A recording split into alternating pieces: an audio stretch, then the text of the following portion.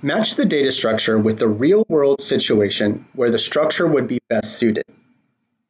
So A, when the number of pieces of data is not known prior to runtime, memory is limited and direct access is not required. So we can narrow this down to a singly linked list or a doubly linked list. The crucial difference is when traversal in both directions is necessary, and that's choice G.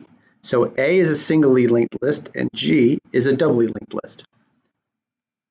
When the number of pieces of data is not known prior to runtime, memory is not as big of a consideration, and being able to rapidly access and correlate data is required for a specific algorithm. That's going to be a hash table. C, when the number of pieces of data is not known prior to runtime and only the most recently added piece of data is required for a specific algorithm. So that's last in, first out. That is going to be a stack.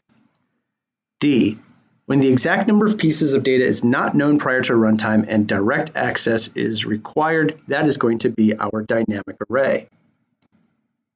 E, when the exact number of pieces of data is known prior to runtime and direct access is required, all we need to do in that case is allocate a static array. F, when the number of pieces of data is not known prior to runtime and you need to keep the items in their sorted order for a specific algorithm. That is going to be first in, first out. That's a queue. G, we've already determined, so let me look at H. When the number of pieces of data is not known prior to runtime and the only piece of data is only the piece of data